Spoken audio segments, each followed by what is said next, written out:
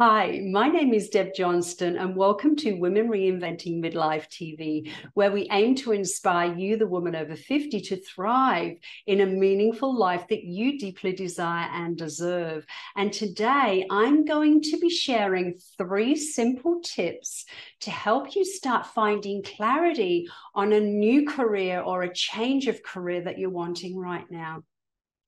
As we enter our 50s, then we often tend to lose interest in a career that we used to love or really used to enjoy. For some reason, it just doesn't do it for us anymore. Now, it can be linked to a significant events like our kids leaving home or the loss of parents or the loss of a relationship. It can even be caused by experiencing burnout, which a lot of women, menopause and postmenopause, experience. It could just be that you're feeling a calling to do something else, but you don't know yet what that something else is.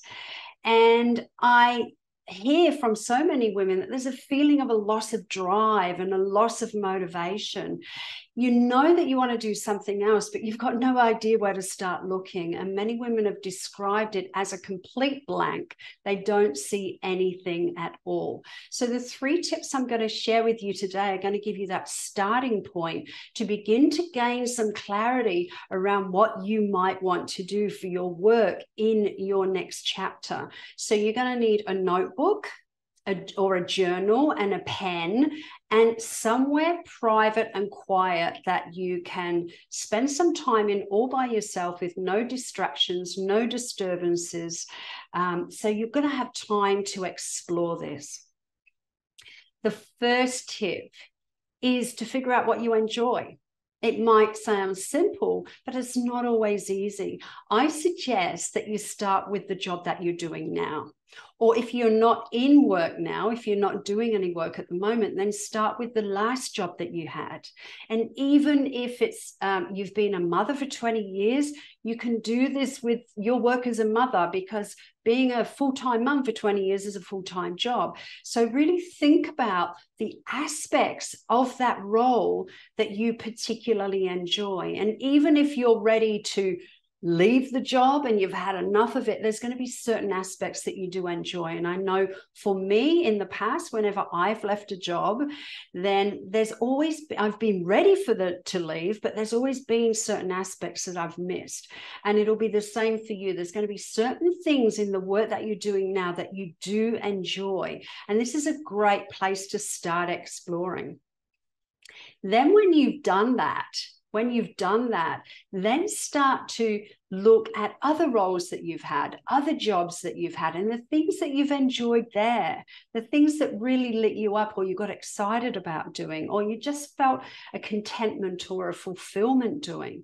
Now, there could be anything. It could be teamwork that really fires you, or it could be the fact that you get to spend a little bit of time alone every day doing work on your own. It could be that you get to be creative, or it could be that you like a specific task, or you love working in process, or it could be a whole number of things. It could even be that you love the flexibility of timing, that you're not rigid with certain start times and finishing times. Now, that's a simple one, but it is still important. So it's about figuring out what it is for you that you particularly like in the job that you're in now, and any job and role that you've had in the past. Now, remember, when you start to ask these questions, they're not going to come straight away. The answers won't come straight away. The answers might take a while. You might get 2 answers and then nothing. But what I want to say here is, don't give up. Don't just stop at the 2 answers, because there's going to be more. It's about maintaining awareness and being aware when the answers do come, and start adding them to your list. So you need to start writing a list of things that you enjoy. The second tip is to figure out what you don't enjoy.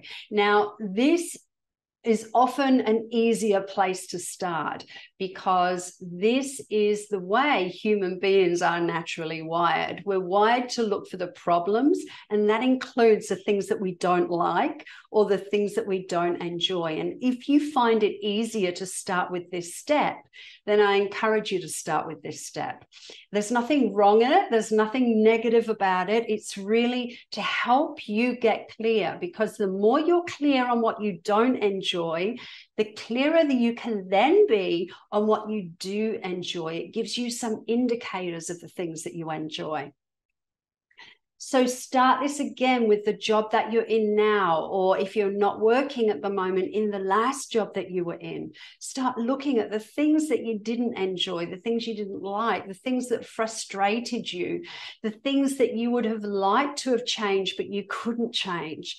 Look at the things that you didn't enjoy in the current role or your last job, and then start to reflect back afterwards on all the other jobs and roles that you've done and the things that you might have not enjoyed in those as well.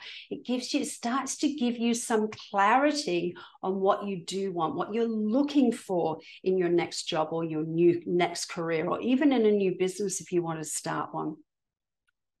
And before we go into the third tip, I want to remind you that it's wonderful when all women support each other. And I really want to work on bringing more videos like this to you, so to help you gain more clarity, to help you gain direction, and to really thrive in this stage of life. So remember that if you find this video helpful, to give me a thumbs up and share it with your friends. And also, most importantly, is to subscribe to this channel by clicking the red button underneath and clicking the bell for notifications so you don't miss out.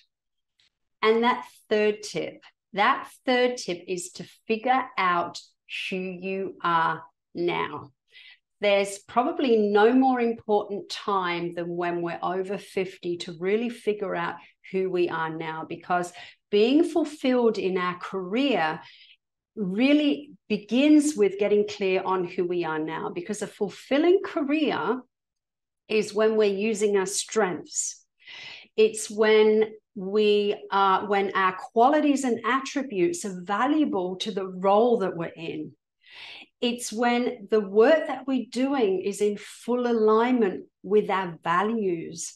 That's when we feel lit up from the inside. That's when we feel inspired and motivated about our work. But it begins by getting clear on who we are now.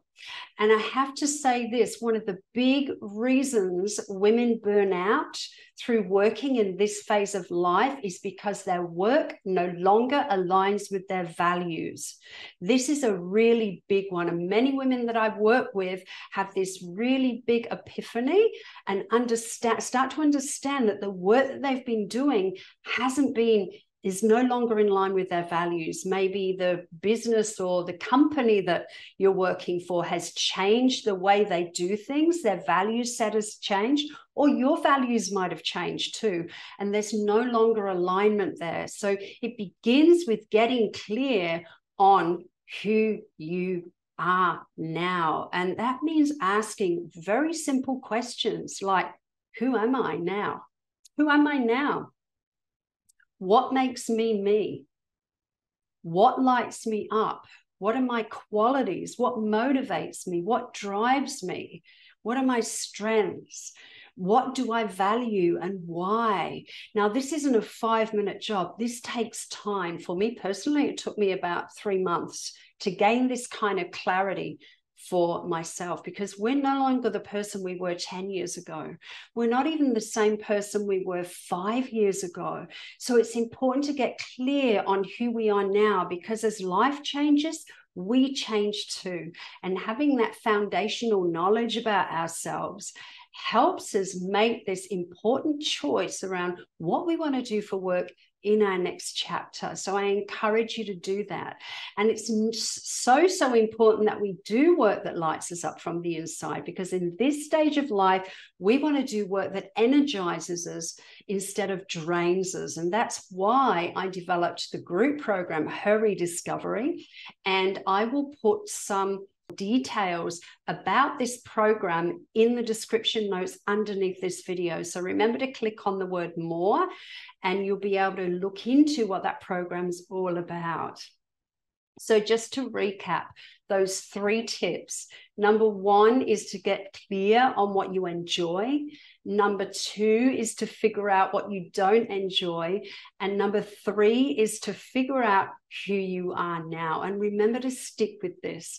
All of the answers don't come straight away. Like I said, it took me personally 3 months when I started this self-exploration process. Be aware, stay aware, go back to it, keep doing the work, make sure you're in a space where you're not going to be disturbed, and do this work. And make sure that you do this work until you get your answers, because this is your time for you to do work that lights you up from the inside and to feel fulfilled and really thrive in this stage of life. Now, remember, if you found this video helpful, to give me a thumbs up, share it with your friends, because this is helpful for all of us in this stage of life.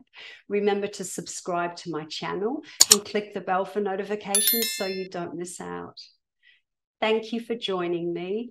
I trust that you found this helpful, and I'll look forward to connecting with you next time. Lots of love to you. Bye-bye.